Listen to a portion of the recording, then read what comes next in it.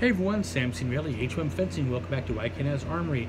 Today a little bit on a wiring jig I use when I'm wiring up a foil and epee blade.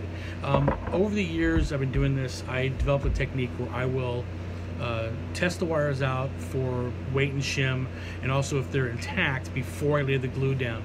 Because I found if I don't do that, if I lay the glue down, then the wire's bad, and I didn't know about it, I gotta waste time cleaning the glue off, rewiring it. If I'm at a tournament, I can't do that. I gotta make sure it's ready to go before I lay the glue down.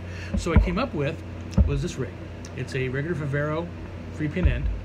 Other side, I've got 3 connectors. I've got the A line, the B line, and the C line. So let me take that apart and show what it looks like inside and show how it works. Stand by.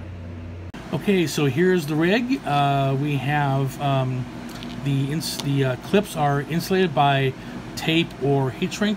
That way if they're touching each other while the wire is connected, it won't short. So let's take it apart real quick.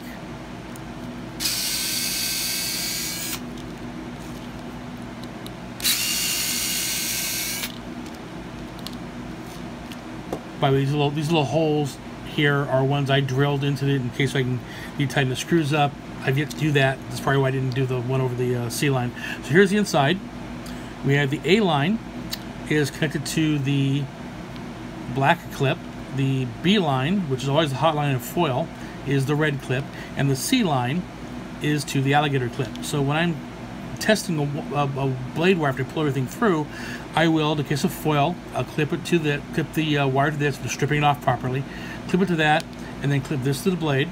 That forces a BC connection. The light will fire, and then I can do the normal tests to see if it's going to lift the weight properly.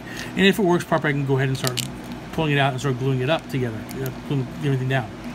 If it's doing epee, I will clip, after stripping the ends of the wires, I'll clip it to both of those clips, obviously one wire to each, and then push the tip down, and that will fire the light, or not fire the light. I can do the tip adjustments or whatever. Clip this to the blade, and what that does is if it's grounding, I'll get a ground light on my test box, so I know it's not going to fire properly because it's grounding out. It's serving me very well. You can do this with a full box like I've got. You can also do a simple go no-go box, as long as you understand which light is which, and you'll see if the box is functioning properly, just like you had a fully assembled weapon, and you can verify if it works, and then put the glue down. And as always, happy armor.